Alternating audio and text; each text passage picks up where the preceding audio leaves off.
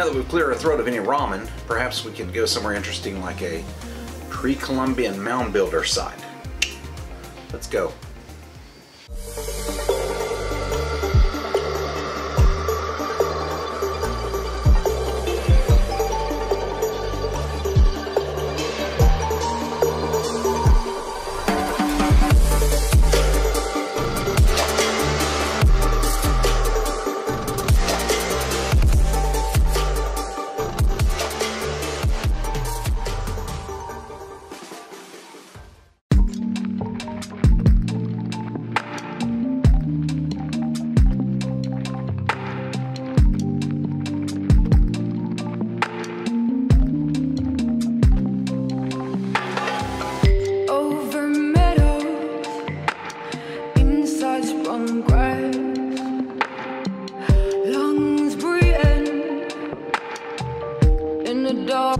Okay folks, for today, I'm going to take you to a place called the Spiro Mounds. It's a prehistoric archaeological site in eastern Oklahoma. Now, something of note is that it is very close to the runestone, and if you didn't see that video, I'll put a link in the description down below and you can go check that out.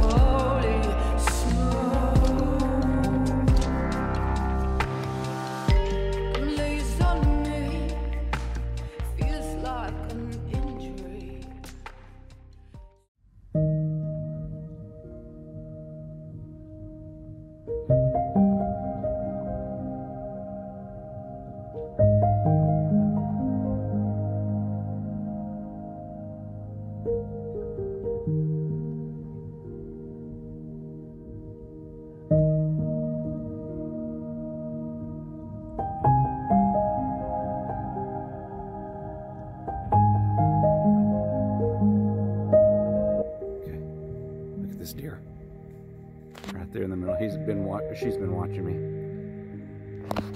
I'm not gonna get you. Just looking at you, that's all. She walked right up next to me and didn't notice me until it was too late. I think I kind of spooked her a bit. She ran off. But there's deer everywhere out here.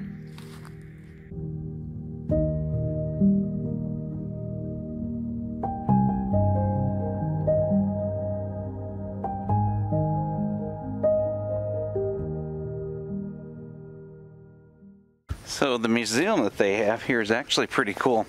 A majority of the artifacts you're going to see in there are actually replicas.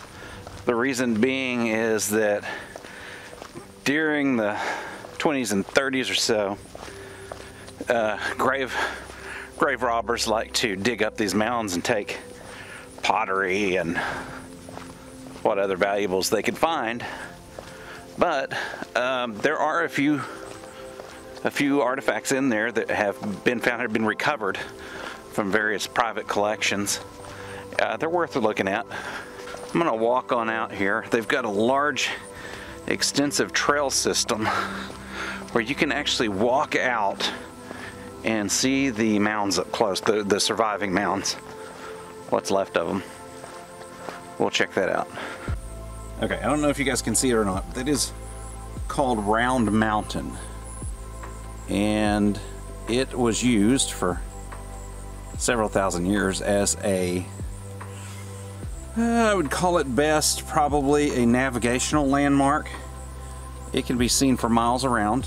The interesting thing is that there's a rumor, and there's no truth, I don't know if there's any truth or not to it, but there is a rumor that that is actually a burial mound. It's on private property, and the person that owns it won't let anybody excavate it. We'll fly over it with the drone.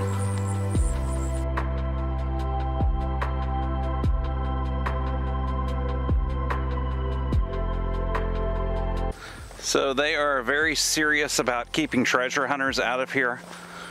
They even have a sign when you walk out the door that if you see an artifact, because sometimes erosion will expose them. Not to touch it, not to pick it up, anything like that, just to let them know.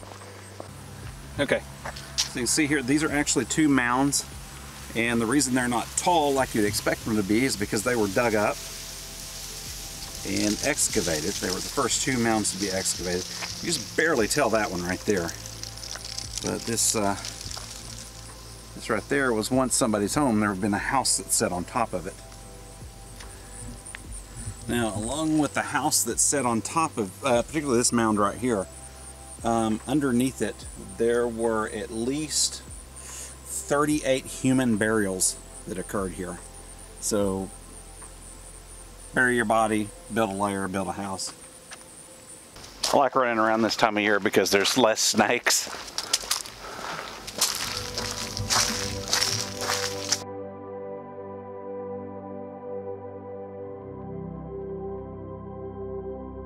Once again, the mounds look like they do basically because of grave robbers. Okay guys, so this would be Craig Mound. It is the only mound out here that was reserved solely for burials only. They believed that there were roughly about 1,000 different community leaders that were buried here. Because the looting got so bad, the state of Oklahoma shut down the commercial digs in right about 1933. What bodies they were able to recover were exhumed and scientifically, I guess what's the word here, excavated, I guess that would be the proper term to describe it. They believe that the people who inhabited this area are the ancestors to the Caddo and Wichita people who still exist today. I'm gonna show you some pictures of what this place would have looked like back when it was still inhabited.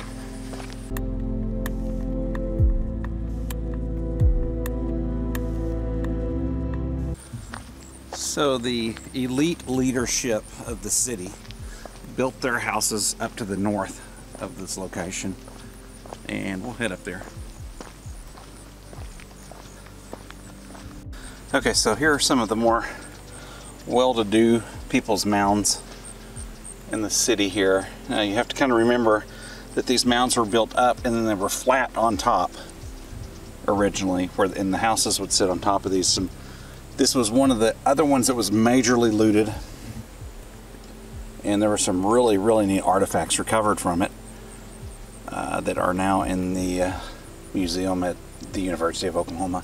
So this is one of the few areas where you're allowed to go up on top of one of the mounds, and we're going to do that real quick. So this area that I just walked through just now would have been considered the plaza, and it was religiously significant. This is where everybody would gather for religious sacrifices, you know, things like that. The winter solstice was a big thing. In fact, the mound house on top of there would have lined up directly with the winter solstice. So the sun was very important to these people. These were actually believed to be sun worshipers. And I just got to walk through their house. Kind of cool, huh? Okay. So I'm going to stand up here, guys, and I don't know if you can see this or not, but there are areas that are mowed, straight lines in the grass. And they all come to a point on top of the mound we just walked over. So what do these represent? Winter solstice, equinox, summer solstice. All in a perfect line with this burial mound. Absolutely amazing, folks. They would have came together right here.